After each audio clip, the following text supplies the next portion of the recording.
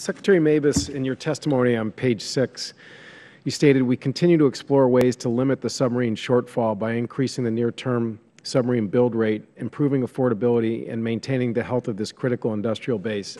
Trying to read between the lines of that statement, it suggests some level of concern that this change in the 5-year, the fit-up for the Block 4 contract is creating a shortfall, and that's a concern. I mean, am I reading too much into that? And Admiral Greenert, if you want to comment in terms of your own feeling about what that dip in 2014 means in terms of the fleet, in terms of day-to-day operations, really not just in the short term, but also in the long term. We would clearly like to have that ship in 14 instead of moving it to 18.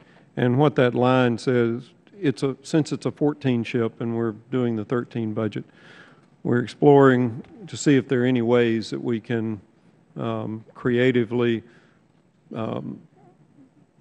pull that ship back. We cannot now because of budget constraints, but we're trying to see in terms of load at the yard, in terms of how we do advanced procurement, things like that, if perhaps we can do that. And that is I don't think there's anything between the lines.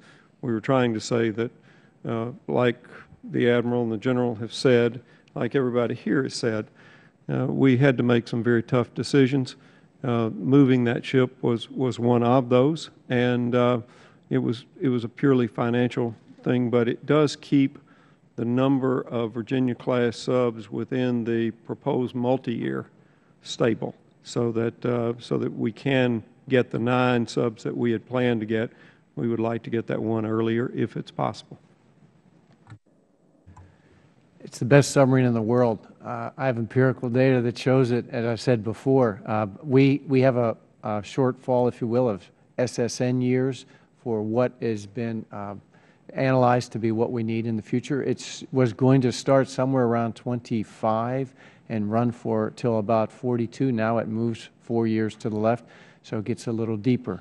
So it's difficult, and it exacerbates a problem. 14 was a tough year.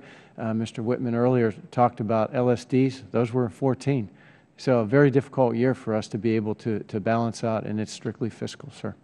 Well, I appreciate those answers. Secretary Panetta, yesterday when I asked this virtually the same question, pledged that he wanted to cooperate in terms of trying to achieve the same goal you just described, Mr. Secretary. I've also been talking to appropriators about this issue and, again, at least have some early commitment to, again, see if we can put our heads together and fill that hole that you described.